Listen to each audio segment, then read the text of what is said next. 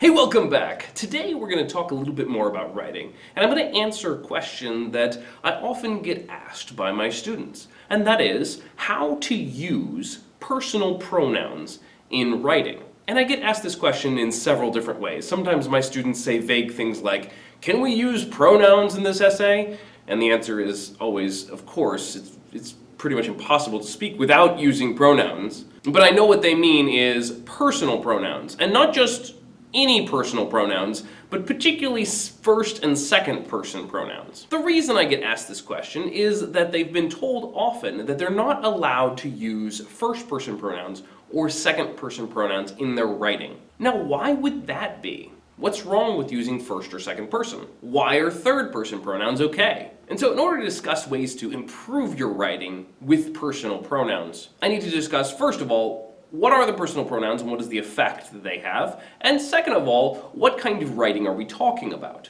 Of all the pronouns that we use, personal pronouns are hands down the most frequent. They're called personal pronouns because they recognize which person we're talking about. The first person pronouns are my own pronouns, the pronouns that I am using to talk about myself. They include I, me, my, and mine. They also include, if I am with a group, we, us, our, and ours. The reason we have multiple pronouns for the same person is that we use them to recognize whether we are the subject of the sentence, the object of the sentence, or a possessive adjective. Now, in our modern English, we don't distinguish between singular and plural second person. We simply use you. We used to have a singular. It was the thou, thee, thy singular. However, now we just use you, and we use it for both the subject and the object. For possessive, we use your, yours. So I am the first person, the person I am talking directly to is the second person, and the person that we're talking about is the third person. He, him, his for masculine, she, her, hers for feminine, it, its for a neutral object, or they, them, their, theirs for plural. Now, I'm not going to get much deeper into the grammar of this right now, but notice that in first person, I'm talking about myself. In second person, I'm talking directly to someone. But the third person pronouns are the pronouns we use to describe things out of our current conversation. Whenever we use pronouns for a person or object, we're going to use third person. Those are absolutely necessary to everything we're saying. However, when I shift from third person to first and second person, I'm no longer talking about something, and I'm spending more time talking about the conversation itself. We'll come back to this idea in just a moment. The second question we have to talk about is, what kind of writing are we discussing?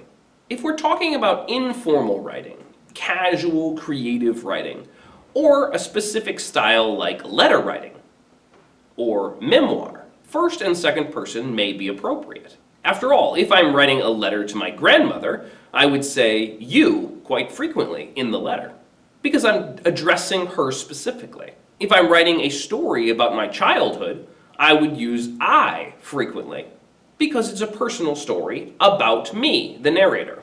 Therefore, first and second person would be very appropriate in those cases. But usually that's not what my students are talking about when they ask if they can use personal pronouns in their writing. They're talking about formal academic writing. So let's focus in on formal academic writing and what the effect of different types of personal pronouns is on this style of writing. First of all, as I already mentioned, third-person pronouns are absolutely necessary, and there's nothing informal about them. You should definitely always use them. But let's look at second person. When we use the second-person pronouns in our writing, you, your, yours, what happens to our writing is that it drops in its formality considerably. It becomes chatty, conversational. There are times when you want your writing to sound conversational, but formal academic writing is not one of them. You should generally always avoid second person in your formal writing. It is informal and weak writing. So what should you use instead? Generally, when someone uses second person in their formal writing, what they intend to convey is what a general person would do in a situation. So maybe I'm writing about a student who is struggling, and I'm trying to convince my audience that they should develop better study habits. And so in my essay I say something like, you should spend at least 20 minutes a day studying vocabulary. Well, the you there is not not talking to one specific person, but the general student who needs my argument. What could I replace that with? Well, there are a couple of options. Well, one would be to replace it with a general noun that represents the kind of person I'm talking about. It's possible even to use something like person. A person should study vocabulary for 20 minutes a day. Or maybe a student should study vocabulary for 20 minutes a day. Person and student replace the very informal second person pronoun, and the meaning is clear. The only problem with this approach is that sometimes you have to use other pronouns to represent person or student or whatever other noun you've used, and you deal with gender issues. I'm talking about a generic student, and so sometimes the pronouns become a little difficult. Let me give an example. With second person, I could say, you should do your homework.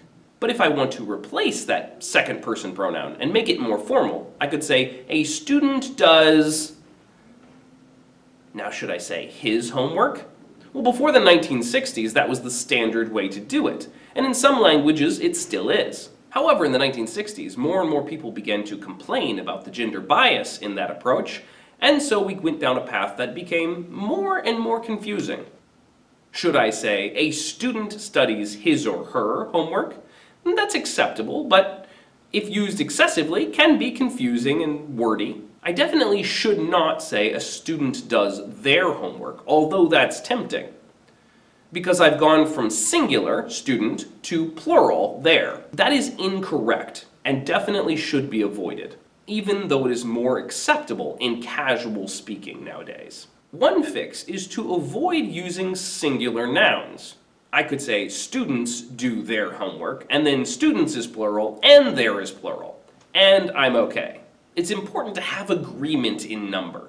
If this is plural, this also has to be plural. Otherwise, we lead to confusion rather than sense. Another option is to use the pronoun one. One must do one's homework.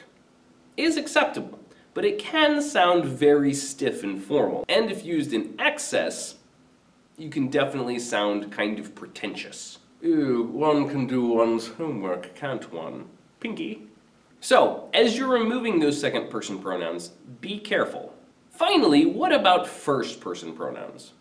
Should I say I, me, my in my paper? The answer is, in formal writing, generally no. Generally, you should avoid using first person. However, that isn't a hard and fast rule, and it to some extent depends on what you're trying to accomplish. The exception to that rule would be if you are using yourself as an example, as evidence in your paper. But even then it lowers the formality a little. So if you are speaking from personal experience to defend a certain topic, using first person might be acceptable. It's essential that you pay close attention to the purpose of your essay, the audience of your essay, and then make a judgment whether it's appropriate to use first person.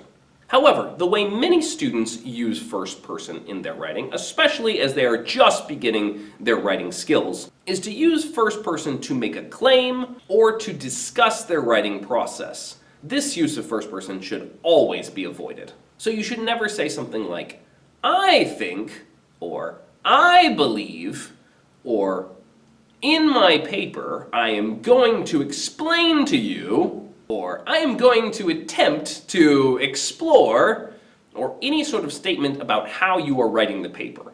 Don't talk about yourself writing the paper. Why not? Well, because it's sort of like taking someone to a ball game, and instead of letting them watch the ball game, you stand in front of them and shout and wave your arms, "Look at how I'm taking you to the ball game!" It turns all the attention on you rather than on your topic. And your focus should be on your topic.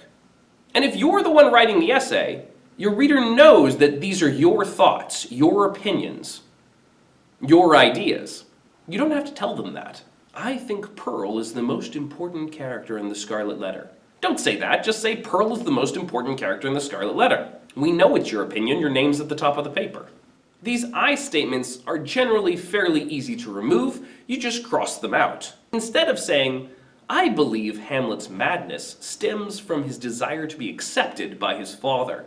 Just say, Hamlet's madness stems from his desire to be accepted by his father. All I had to do is chop off that beginning, and the statement is just fine. If you say, in my essay, I'm going to explain how the ancient mariner changes the life of the wedding guest. You can just cross out the first part and say, the ancient mariner changes the life of the wedding guest. Or maybe combine it with the next sentence if that's not enough. So to recap, personal pronouns are used all the time to talk about people and things. They're very helpful, but in our formal writing, we should generally only stick to third person personal pronouns, always avoiding second person, and generally avoiding first person as well. In so doing, we'll keep from distracting our reader from our topic, and we'll keep the appropriate tone and formality of our essay. Thanks for watching. You can click to subscribe or to watch another video, and I'll see you next time. Bye-bye.